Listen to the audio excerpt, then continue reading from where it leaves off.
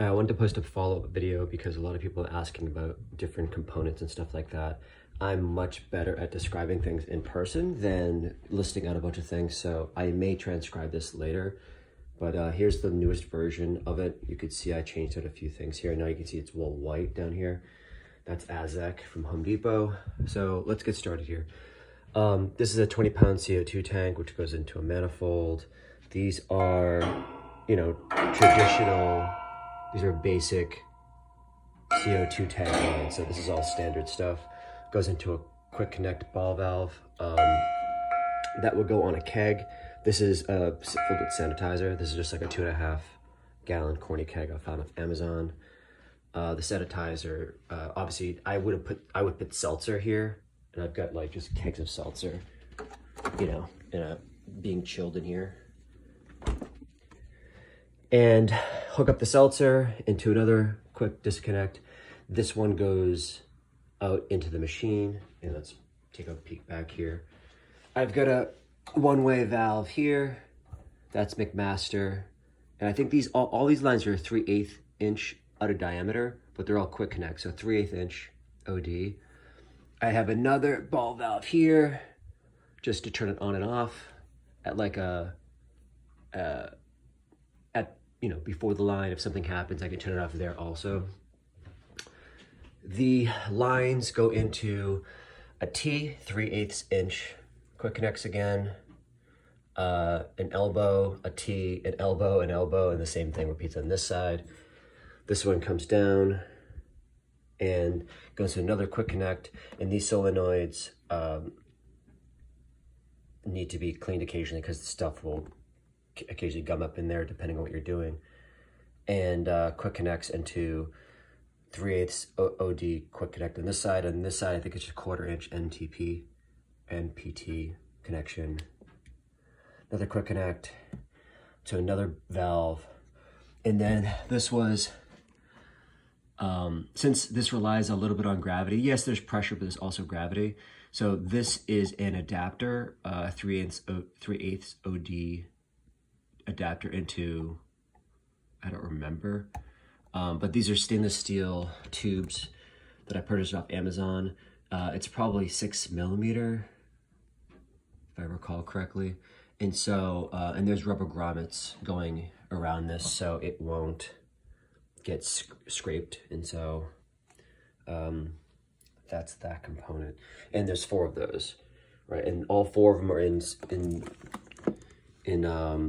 parallel here. So there's just 2 wires coming in and 4 of them coming out, or 8 of them coming out here. Then this equipment here is all like Home Depot parts, literally just like, threaded rod, nuts, washers, lock washers. And then this contraption is, just some perforated square tubing. This is the air cylinder. So this is like a 10-inch or 12-inch air cylinder, typically measured in millimeters. The air cylinders obviously are responsible for making this thing go up and down. I've got one on each side of these long boys because they control the filling head. These are all air cylinders, so they're done based on air pressure from a compressor, and you can, they have adjustables on here, so you can adjust them, so you can tweak them so they both go up and down at the same time. And there's the air valve solenoid also, so I can control that with the Arduino. Then, what else? So that's the filling. I'll get to the components in the Arduino box in a second. Just moving over to capping. It's very similar, except instead of moving a square tube up and down, this frame I built, and this holds these air cylinders, which are a shorter stroke. They're only about 2 inches here, because that's all I need them to move. And they're much more powerful. I think these are 2-inch diameter ones. So they're quite beefy compared to these little skinny ones here, which are only probably like 1 inch. And then with these, this is the capping component. And so I had to match this thread to that capping component, which I just bought off apparently some brewing company for $3.99 each. But yeah, so that's, you know, a lot of this was mating different parts together to make sure I didn't have to figure out how to start doing any welding or brazing or anything like that. And then mating components to all this stuff to make it like a one long line. Really meant matching components again and making sure I got all the brackets that matched. This is all powered through air. So there's the splitter there. One lead goes into this, this pressure gauge, and then one goes into this pressure gauge. And these are all fed by a Pancake air compressor that I purchased off Home Depot. These are all done, you know, through that. It's all controlled through the solenoid, which all these yellow cables go to the Arduino, which we can get to next. Oh, and the only other thing to note is this is AZEC. This is just 2 sheets of AZEC. It bends, and so it's more flexible than the plywood, but the plywood that I was using before is porous, and so I was really worried about just leaving something wet on it for too long. But when you hit this with, I think that each one of these puts out probably around 150 pounds, probably more actually. So that's 600 pounds of pressure right there going down on 4 bottles. This whole thing would just bend up like zoop, like that. So I have to actually use clamps to clamp it down to the bench so it doesn't bend the whole thing up. All right, and that's the air compressor lines, that's the liquid lines. And I think that's about it. So CO2 pressurized, but at the same time controlled obviously through Arduino in these solenoids. Inside this box is this case. I already posted a link to this case, but it's just a simple case I got off Amazon that I cut out a hole and I popped the next gen in. And the next gen has a bezel on it. The one I got anyways has a bezel on it. And so it covers any potential mistakes you make in the cutout. These grommets or wire grips, I don't know, they're from McMaster. Again, these are all fitted based on the wire size here. A couple more. So I get a 12 volt power supply. It's like 10 amps. I figure I get a beefy one. And then this is just a simple power supply for the Arduino, which is 5 volts. Capping side, filling lines, which drops the air cylinder.